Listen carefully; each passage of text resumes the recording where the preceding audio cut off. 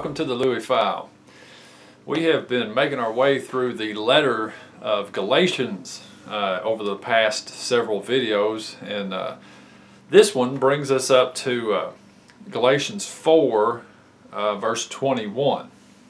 Let me just give us a little insight for anybody that hasn't seen the other videos maybe. The Galatian letter was the Apostle Paul's letter written to combat some Judaizers, some religious Jews that had come into the region trying to tell these new converts to Christ that they needed to be circumcised and obey the law of Moses, essentially telling them that they needed to go full on into Judaism in order to do what they were supposed to do. And the Apostle Paul was sharing with the Galatians why that isn't true, and that is really going against what he had shared with them about salvation being in Christ, and that's it. That's Christ alone.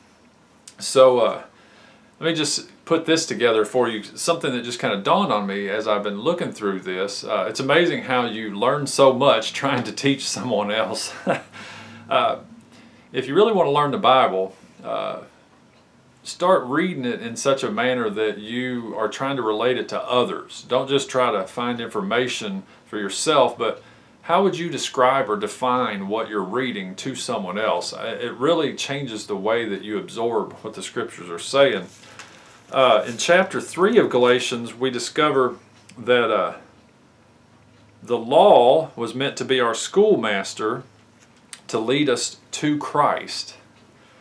And once we come to Christ, we no longer need that law. In the beginning of chapter 4 of Galatians, we see that we are considered a child, so in other words, immature, as long as we are walking according to the law, and the law is basically an overseer or a custodian over us.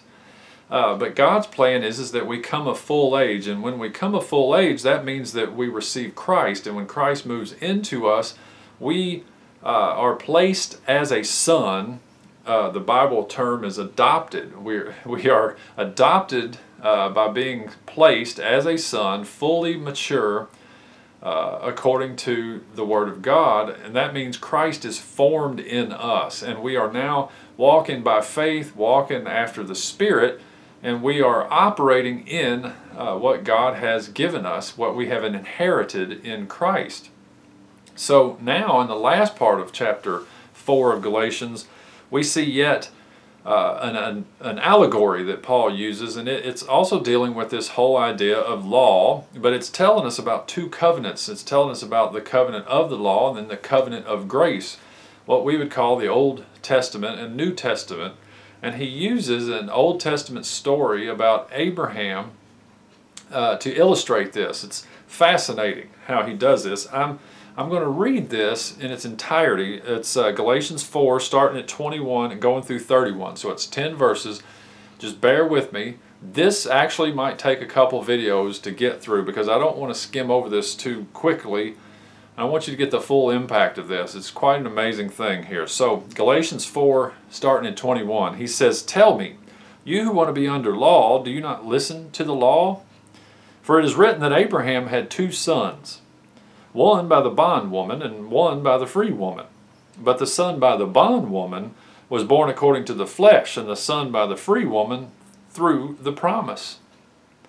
This is allegorically speaking, for these women are two covenants, one proceeding from Mount Sinai, excuse me, bearing children who are to be slaves. She is Hagar. Now, this Hagar is Mount Sinai in Arabia and corresponds to the present Jerusalem, for she is in slavery with her children. But the Jerusalem above is free. She is our mother. For it is written, 'Rejoice, barren woman who does not bear. Break forth and shout, you who are not in labor. For more numerous are the children of the desolate than of the one who has a husband. And you, brethren, like Isaac, are children of promise. But as at that time he who was born according to the flesh persecuted him who was born according to the Spirit, so it is now also. But what does the Scripture say? Cast out the bondwoman and her son, for the son of the bondwoman shall not be an heir with the son of the free woman. So then, brethren, we are not children of a bondwoman, but of the free woman.'" Isn't that great? So we have Abraham, and we have Sarah, and we have Isaac, and we have Abraham, and we have Hagar, and we have Ishmael. All right, so he's given us this example, and he's saying that Abraham and Sarah had a promise from God, and they were going to have an offspring that was going to be completely based on God's promise. If you know the story, then you realize that Abraham and Sarah both, I think it's about 10 or 14 years. It's a long time between the time that God gave the promise. And finally, Sarah comes up with this plan, and she tells Abraham to lie with Hagar, which is her handmaiden. And Sarah was saying, well, maybe that's how God's going to do this. This is how he's going to fulfill his promise to us, is since I can't bear children, then you'll bear your child, this promised child, through Hagar. Well, that is not what God intended, and that's not really what God was going to do at all. But Abraham does this. He goes into Hagar, and they end up having a child named Ishmael. So the Apostle Paul is telling us that this Ishmael is the son of the bondwoman. You see, Hagar was a slave girl, and she's a perfect picture of this religious bondage that Paul is warning the Galatians against. He's telling them, you are not of the bondwoman. You do not need the slavery or the bondage of religion to produce through you what God wants to produce through you. Isn't that great? So the Judaizers, see, they were representing Hagar and Ishmael. They were coming along and wanting the Gentile or the Galatians here to be circumcised and obey the law. And they were saying basically, you have to make what God has for you happen through your flesh efforts of obedience to the law. And the Apostle Paul's telling him, no, no, no, do not do that. And he compares these two women, Hagar and Sarah. They are the two covenants. Hagar is she is representative of the covenant of the law. Sarah is representative of the covenant of grace. This is such a great illustration. And he even tells them, he said, right now, in verse 25, he says, now this Hagar is Mount Sinai in Arabia and corresponds to the present Jerusalem, for she's in slavery with her children. This is quite an insult. He's saying to them that as of right now, with the religious Jews, the Judaism, the religion that is binding people up, and he's piling that all together, saying the present earthly Jerusalem is in bondage because they're still operating and attempting to operate under law, even though this was long after Jesus was crucified, buried, and raised back, and the Holy Spirit had been poured out. This was long after the promise of the Spirit had been given. But yet most people at that time had not received it. They were still operating according to the law. That's not too much different than our day, even still, which is kind of sad. But then you have verse 26. He says, but the Jerusalem above, now she's our mother. She's free, and she's our mother. So he's saying this relates back to what Jesus told Nicodemus in John chapter 3, when he told Nicodemus, you must be born again, which means born from above. And he's saying that this Jerusalem, this mother above, is where we get our birth, and it's a birth through the Spirit. It's a birth that we have by faith in God's work, only in God's promise, not anything to do with us doing anything.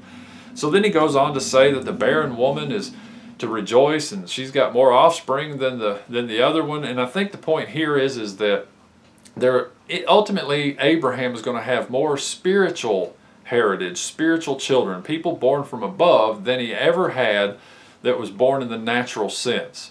So what we call the state or the nation of Israel, a Jewish people today, will be far less than the people that are born from above. Because that's God's operation. And he tells us that we're like Isaac, we're children of promise. And at that time, the child of the flesh, Ishmael, persecuted Isaac. So the son of the bondwoman persecuted the son of promise, and he says it's the same way even today. And I find that to be true, because the more you share grace with people, especially ones that just don't want to hear it and they think they're going to earn their way, they they'll say that you're a heretic. They'll say that you're a false prophet. I mean, all you're doing is sharing the truth with them about the grace of God. And you would think, because the gospel message is good news, that they would just receive it. But you know, I've come to realize that human independent spirit, which is a lie, which is a deception, this idea that we're independent, dies really hard. And especially, maybe even more so in a religious person, even than someone that's just a blatant sinful person.